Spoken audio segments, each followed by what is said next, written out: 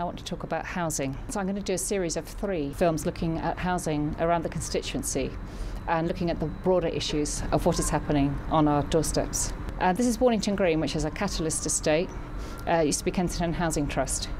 We can see over to my left here that a lot of the houses are boarded up now and people have been moved out. This is in preparation for demolition of this block.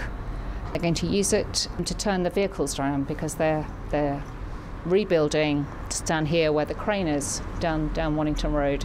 Now we have an estate here which was very beautifully built originally and beautifully conceived, and the spaces inside the flats are rather lovely, and Pepler House was actually almost listable, and the interior spaces are fantastic. People who've lived here since the beginning tell me these have never been maintained. That's always been, from day one, proactive repairs, not cyclical maintenance. And this is absolutely classic of many of our housing providers in Kensington and Chelsea. And we've seen over the years that this is deliberate, this whole process of managed decline to ripen the estates and the people who live in them for development, which is what's happening here on Wornington Green. But people moving from these flats to the new flats realise what they had here, albeit that these were never properly maintained.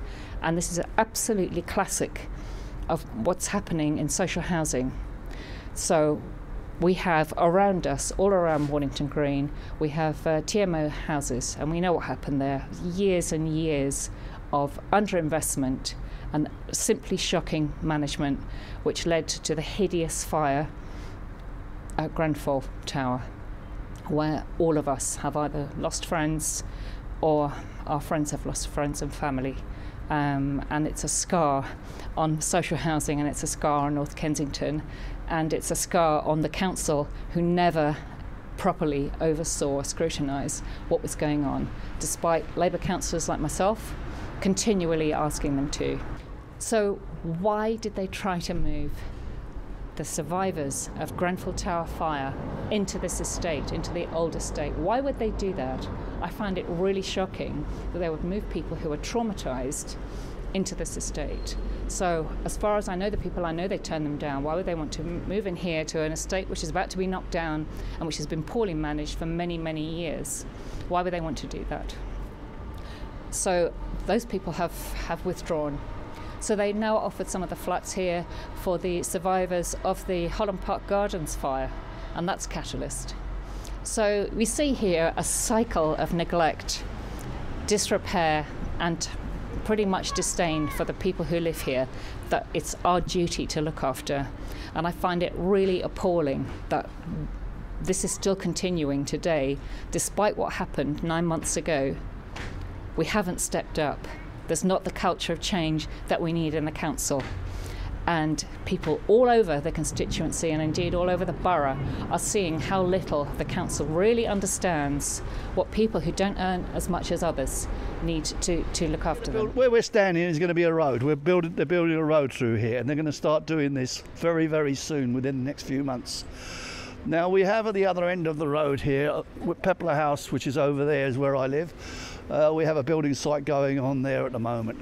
There will be another building site here where we're standing. So I'll have a building site there and a building site here, big lorries, which will affect the children's health, elderly people's health from fumes and goodness knows what else.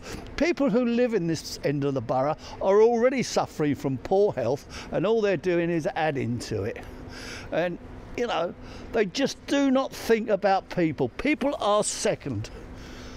This is part of the new development now at Wornington Green. You can see the buildings down the back here. A certain person I won't name called Wornington a concrete ghetto full of fear and paranoia. The old buildings are actually brick built. I don't think these are much better, frankly.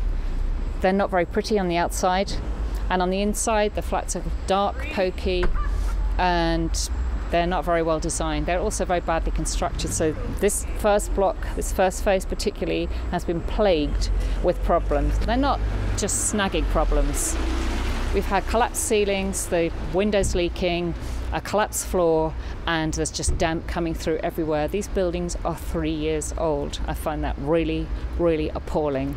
So people were moved out of their old flats which weren't looked after, and suffering disrepair and moved into brand new flats, which are worse in their space quality and worse built. So, where's the benefit there? I think we know where the benefit is, because over the other side of the road are the townhouses, which have supposedly paid for this whole development. There's been a blip, shall we call it, a softening in the market. Many of them, I've been told, haven't sold, and they're letting them out.